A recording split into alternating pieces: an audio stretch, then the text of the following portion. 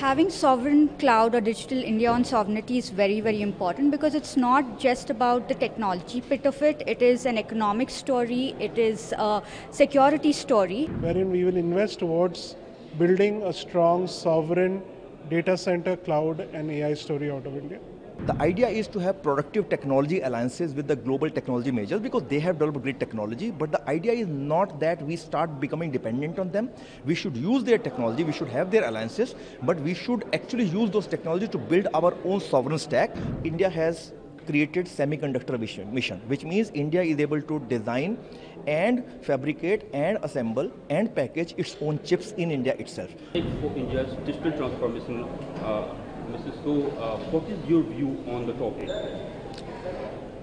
Having sovereign cloud or digital India on sovereignty is very, very important because it's not just about the technology bit of it. It is an economic story. It is a security story, and having everything in-house is very, very important because then we are running on the regulations that we write, and we have the gatekeepers within our country. So it's extremely important. If you see that India has already announced about chip manufacturing units in Dholera as well as in Assam, so how is your view on these steps as India's progress towards establishing own sovereign tech? Absolutely, like I said before, the latest example of the Nayara energy is a perfect example of what happens when you don't have control on your own, when you're not housed within the country, right? Because there's so many geopolitical factors and it's not just a business factor. So having everything on our own soil, working on our own terms is extremely important for us to grow and innovate. And can you please tell us about key progress of the government has made regarding the innovation as well as India's semiconductor mission? Okay.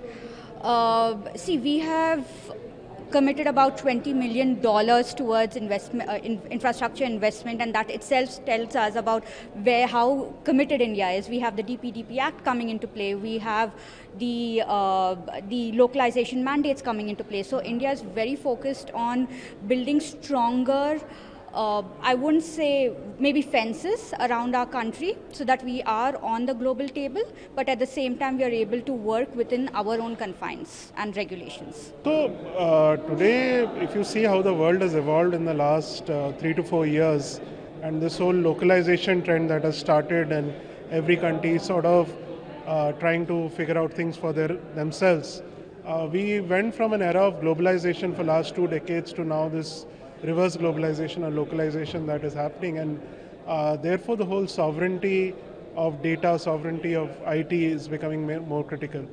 Especially after the global regional conflicts which have started in many parts of the world, countries are now relooking at their entire stack and seeing that in case they were to get into a conflict with any country, like India came very close to one few months back, how does their IT strategy and IT infrastructure pan out in terms of dependency on any foreign organization, government, etc.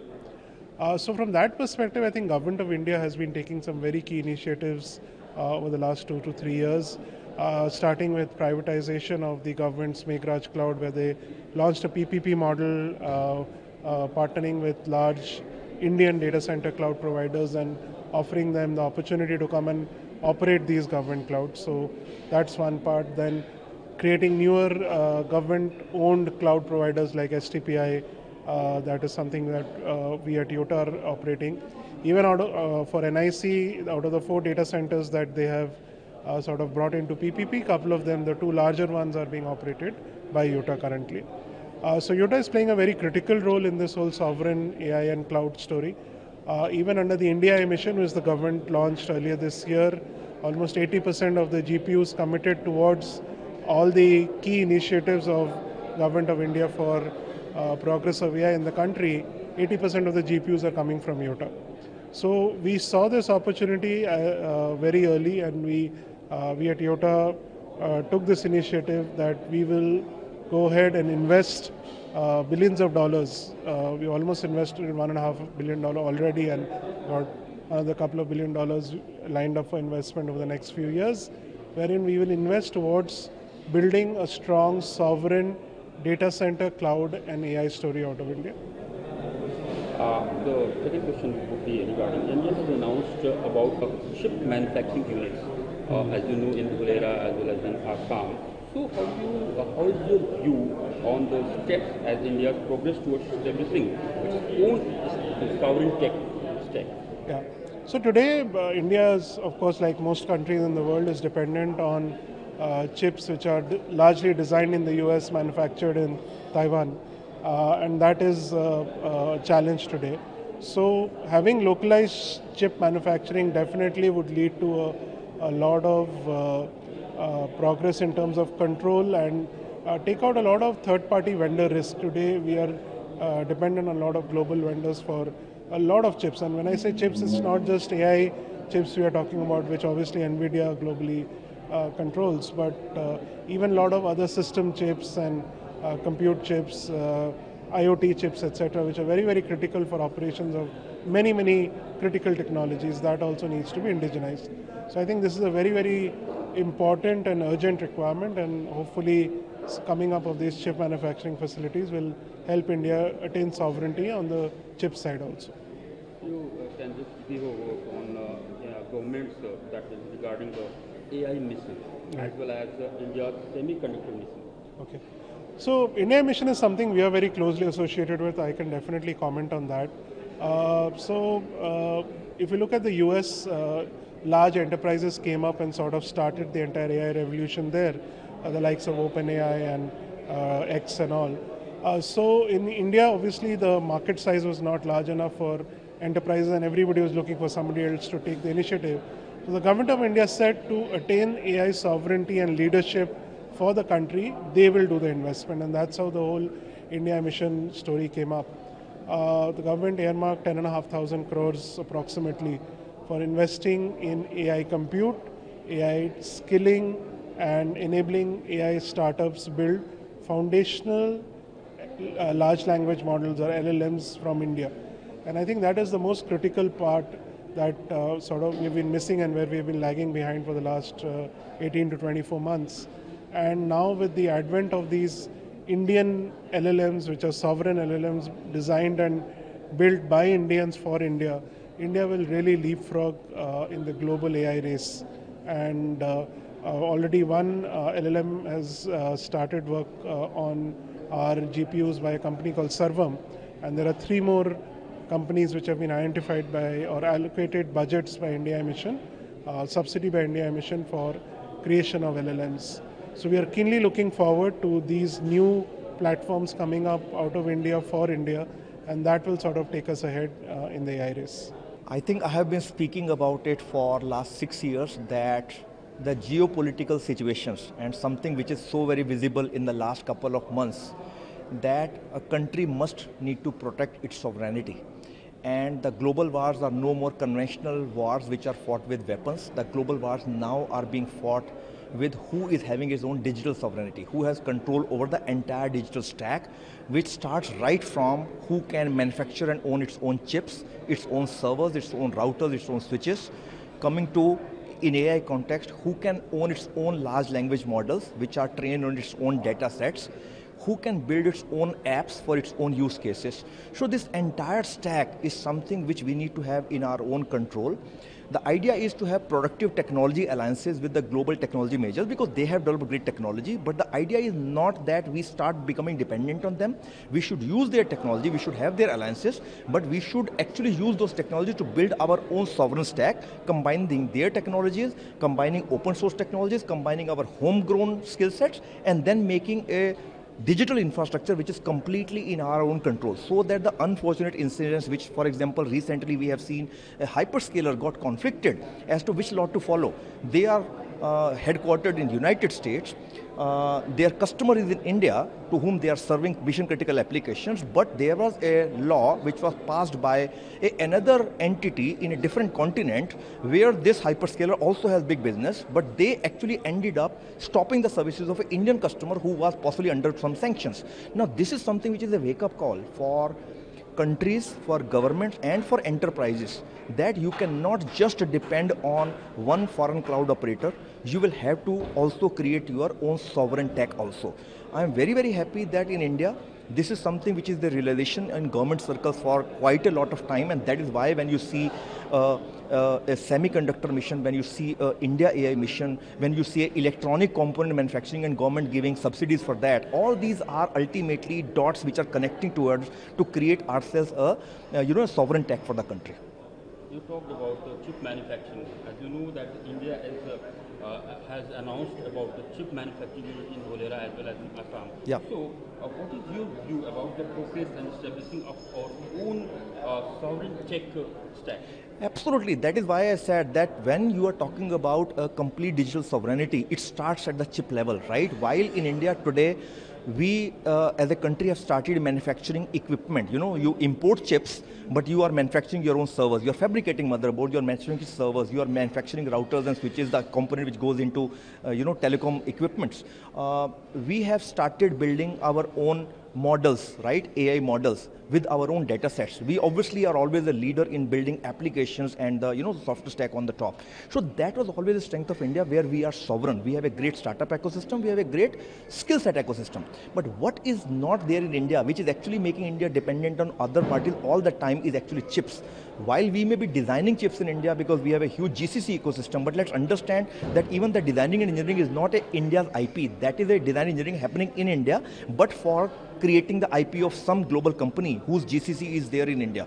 So we start doing the designing and engineering of chips in India, and we have foundries in India which actually manufacture and assemble and package these chips in India. So this semiconductor mission and the government emphasis on that, it is actually a step in the very, very right direction. It is at the root of becoming a complete, a sovereign nation in terms of digital infrastructure. If you talk about the digital infrastructure and other sectors related to it, if you can just light on the key areas on which you know that the government is focusing on AI mission as well as this is India's semiconductor mission.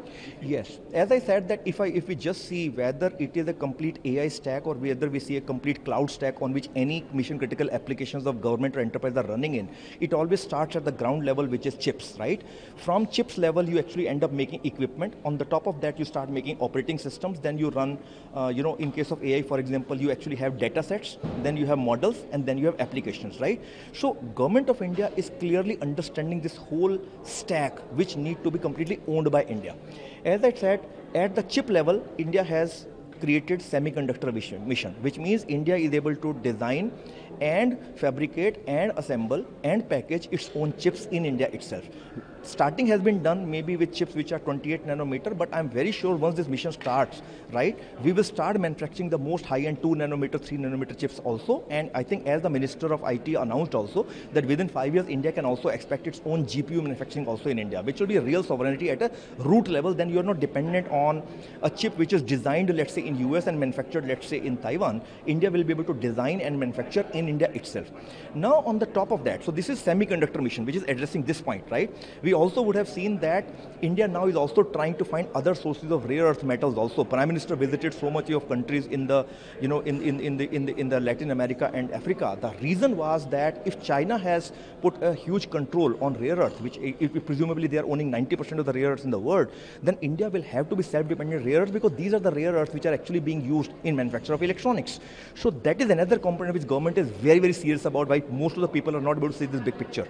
Then on the top of that, why India decided under India AI mission to build its own model? There was a lot of discussion that India should rather use the model which already have been built in US, and India should only be the so-called use case capital of the world. I would rather say it is a great decision that India decided, not from economic reasons, but from geopolitical sovereignty reasons, that India should build its own LLM. One is that we will not be dependent on any foreign closed source or open source model. What is open source today, like a Llama, tomorrow it may not be open source. Again, India will be dependent on third parties. So India should make its own LLM.